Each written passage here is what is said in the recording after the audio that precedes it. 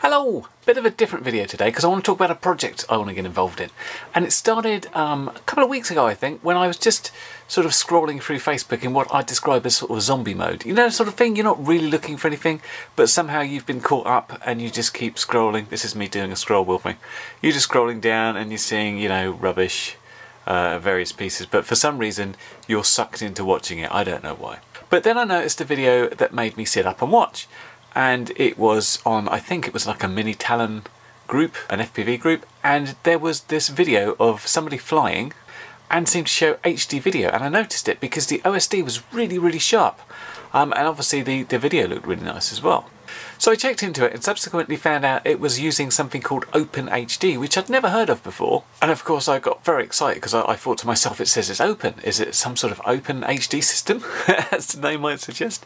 So I thought I'd got to check this out. Some sort of open based HD system for FPV sounds very exciting. But before we start jumping around and getting overly excited and saying, throw away your DJI goggles, proprietary stuff is out, open stuff is in, yay, it's very important to talk about what OpenHD is, at least what I think it is so far, and what it is not, which is more important. So the first thing to say is this is not a plug and play system. This is not a single unit you buy and you have some goggles like in the DJI system. It doesn't really compare there. It's more complicated to set up, I think it's fair to say. I haven't done it yet, but I'm just looking at the diagrams to see all the interdependencies between things, and that makes it not very easy. And it really isn't any sort of replacement for the DJI system or the SharkBite if it ever comes out. And this mainly comes down to the latency. What we're talking about with OpenHD right now is camera to your goggles or whatever in somewhere around 100 milliseconds, somewhere like 80 to 120 depending on the sort of camera you're using and the type of equipment you're using to send it and receive it. Now this sort of latency is obviously way too slow. For any sort of 5-inch quad you're going to be hooning about the field with a couple of inches off the floor because you'll be into a bush or on the floor before you've noticed it in your goggles. So whilst the fast 5 inches are out for now, we've still got things like fixed wing, where up high and cruising, that sort of latency doesn't matter. You've got your larger sort of cruising GPS stabilised quads, for example. Basically where it's not all about speed and going fast close to obstacles, you're in good stead. The reason why there's this latency is because this project uses what you might call general purpose computing tech. Right now the suggestion is to use Raspberry Pis, both on the bit you'd put in the air and the bit on your ground station for receiving the pictures. Now you can actually use these to send both the FPV signal, the two-way telemetry and even the control signal via a USB based Wi-Fi antenna. But the video encoder in the Pi isn't optimized for low latency video encoding. It's made to produce smooth video and not consume too much power because it's a small device. Alternatively, the engineers over at DJI could design the best possible hardware which would yield the best possible performance. So video encoding very quickly on the air unit and decoding it very quickly on the goggles, so the latency is much less. You'll also notice, if you take a look at that video, that the bitrate seems to be very low. It's averaging on this one about 5 megabits, whilst DJI can do a whopping 50. Very important for going fast and being able to see detail. Now OpenHD could push the bitrate up and push more bits through, but it doesn't really see the point because it's got this high latency at the moment. It's like, why are we having a bigger bitrate, which obviously costs CPU power and stuff, and they'd prefer to sort of spend that CPU power somewhere else. At the moment though, people seem fairly happy with this bitrate. That's something that could change though. And despite the low bitrate, I have to say the results seem pretty nice. So you might be wondering, why are you interested in OpenHD when you've clearly said it's not as good as the stuff out there at the moment, like the DJI goggles and the DJI FPV system? Well, I've got a few reasons really. I don't have anything against DJI. I was an early adopter of DJI. I had an F450 with a NASA. I've got a Mavic Air. I suppose you say one thing I had against them is they didn't actually send me an air unit and DJI goggles to review, but that's just sour grapes on my part. Putting that aside, what I don't want to see is any sort of monopoly in any part of the hobby. And I do see that DJI FPV systems getting so popular that it seems very hard for any other vendor to get a look in.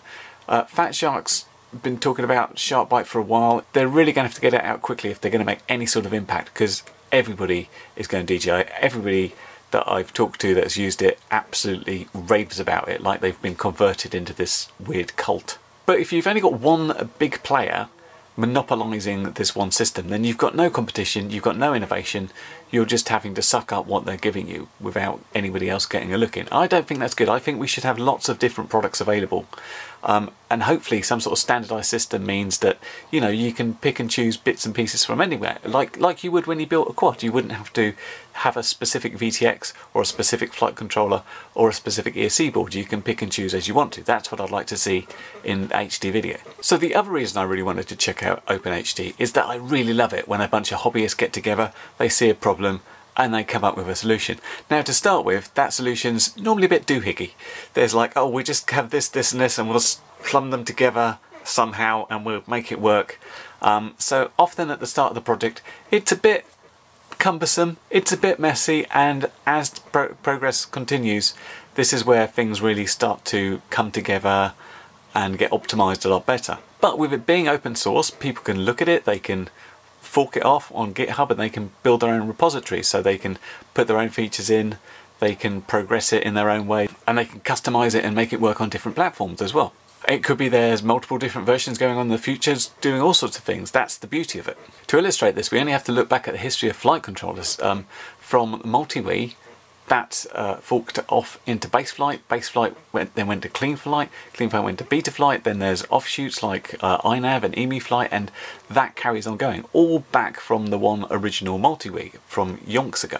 And even already we're looking at different hardware platforms. As I said, this is running on Raspberry Pi for now, but there is something from NVIDIA, a similar sort of all-in-one computing board called the Jetson Nano, which is a lot faster. It has a 128 core GPU, and this makes it extremely quick at encoding video. So if you use that, and they're sort of in testing stage at the moment, the latency glass to glass comes down to about 40 to 50 milliseconds, which is still not down to DJI, but obviously a lot closer.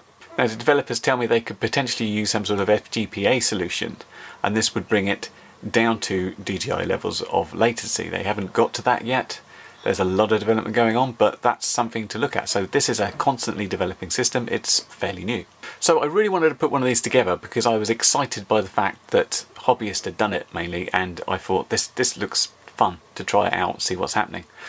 Also, I wanted to put this out as a sort of introduction, just to make sure, you know, I don't get sidetracked by things. I'm doing this, I'm still doing reviews, I'm still doing development on the sim, I'm still doing normal life stuff. I'm just adding, you know, I sleep when I'm dead. So I'm putting this here, so if you don't see anything from me in a few weeks, please feel free to hassle me and say, where is your OpenHD video? This is sort of to make sure I continue through the project and actually get stuff out there. So what I have done is bought some of the kit that I need to put the system together. And in my follow-up videos, what I'm hoping to do is show you exactly how I put that together and how I configure it. Now, to be fair, the devs have told me what they actually want to do is kind of slow down the amount of code and changes coming in, because they want to have stability and they want to make it easier to set things up. Because right now, it does look a bit intimidating. If you look at sort of the picture of the system and how it goes together, there's no real start point. You have to sort of jump in there and just do stuff. So this could become out of date, but I don't care, because I was excited to get in there and try it and see what it was like now and what we can do and basically how we fiddle about with it. So I had to spend out a fair bit of money, obviously not as much as DJI system still, to get it sorted out. And I really have to thank my Patreon supporters for this one, because without them, projects like this where I have to spend money would not be possible. So I thank them all down here on the screen. Thanks guys, you are the rock stars. I couldn't do it without you. This is for you. Of course, if you want to be part of the Happy Patreon, there's always a link down below where you can join up, hint hint. Anyway, I'm going to run through what I've bought so far and generally how it should go together. So in this box is a Raspberry Pi 4 for B, the 2GB version, which looks like this out of the box. And this is going to be both the main ground Pi and potentially an Air Pi as well. It's actually got inbuilt Wi-Fi, but we're not going to be using that. We're going to be using a more powerful external Wi-Fi card. In here is a Pi Zero. I think this one's called the Pi Zero WH. The Pi Zero is a little, very cheap, tiny board. And I wanted to get it because I thought this is a lot smaller than the main board and it would go on something very small. It's not as powerful, and that means that the Pi Zero is already maxed out in sort of its current running, so there won't be many enhancements going there. But I thought I could try that to see how that worked against the main Pi 4, just because I wanted a lightweight one as well to try there. Then got a couple of these. These are called the Pi Zero Cam, and these ones feature what they call a fisheye lens. I had a look at the lens. The normal one seemed a bit narrow for normal FPV, so the fisheye looked sort of more like a regular FPV lens, and looks like this. The important thing about this one is it connects directly to the Pi via a special camera connection, so you don't have any extra latency trying to do stuff. Other people have used things like GoPros and HDMI out going to an HDMI board, but that adds a bit of latency, and I thought these are quite nice to try to start with. And because these are actually built for the Pi Zero, this is a little adapter thing I've got, so I can use it in the Pi 4 as well if I want to. A couple of questions over the quality of the sensors and the lenses in the Pi cameras, and that's possibly why other people are using the HDMI stuff, but this is kind of all a bit more plug and play and a bit more simple, so I thought, here's my starting point. I can always go out and experiment with other stuff after. So on the ground side of things, you kind of need a screen. So I've got this is sort of the official Raspberry Pi 7-inch touchscreen display. I think it can actually use a touchscreen on the ground if you want to. Pretty much this is just so I could help set things up. Now this isn't full HD. I think this is something like 800 by 400 or something. In here is just a case for it to go in. But the good thing about the Pi is what it's got here is two micro HDMI ports which it can drive both of up to 4K. So what you can do, you can have one plugged in the ground station so you can generally see what's happening. Another one you can always plug in some full HD goggles or something like that. It should also be able to record it, which I presume it does in the resolution it's coming. Don't know, find out, that sort of stuff. I could have got a high resolution screen, but I wanted it kind of small and portable. You didn't want, you know, dragging around a big sort of 10-inch screen and stuff. And now I've got two of these. This is the Asus AC56, which are pretty meaty Wi-Fi cards. They're pretty big as well compared to the Pi, and of course lots of people strip these out. They don't use USB, they solder direct on, but these will put out 500 megabits. So people are getting, you know, up to 10 kilometers range with this, and people are using multiple cards like this in order to have diversity on their ground station.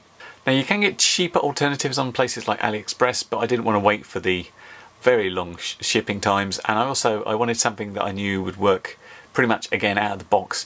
This isn't an out of the box solution, but I'm trying to get the bits that make it work easier altogether. Again, I can always look at different cards once I'm happy I've got it working, got something, then I can compare to see how they work. Obviously you're going to need a bunch of SD cards to put on the devices to actually run the software. So one important thing to note is that the actual Pi itself does not fly the plane. That is back in your hands or your autopilot. Now on the video you saw, you would probably recognise some stuff like fly-by-wire or cruise. Looked very much like ArduPilot if you'd ever seen that, and that's exactly what's happening. What we're getting on the AirPi is telemetry, on that case, from ArduPilot, so we're getting the Mavlink data.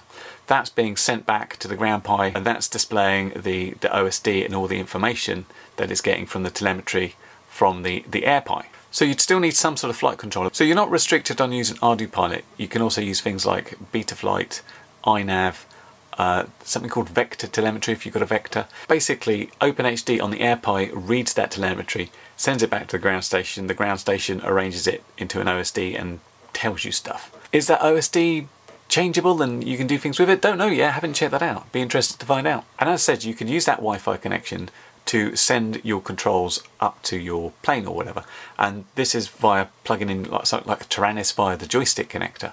Now I don't know if this is restricted to ArduPilot because it's got this Mavlink pass-through to pass controls up. I'll have to find out once I get that. So my plan for the upcoming videos is to first get this thing set up and working just on the bench here. Make sure I can like wander around the house and I'm getting a good signal back to my TV or my monitor here. Once I get that working, I'll like try it on a ground vehicle just to see what happens with the range, because being on the ground is much harder than being in the air, and see how that works out, see if I encounter any issues and problems I need to look at. And if all that's going well, that's when we go in the air. So I've got a sort of large F450 quad. At the moment it's in between flight controllers, having just tried ArduPilot on an F4 board and failing. But that's one thing to do. Of course, I've got some fixed wing stuff, you'll see them around here on the wall, that I can check out as well. It's no really good planning what's going to happen in sort of stage 3 yet. It's kind of like planning your first marathon before you've learned to walk. But that's it, that's my plan. That's OpenHD and what I know about it so far. So I hope you'll join me for the upcoming videos and start hassling me if you don't see one in the next couple of weeks. Anyway, I hope that's been helpful. I hope you're interested in that project, and I'll catch you later. Bye for now. Well, you've made it to the end of the video, so thanks once again for watching.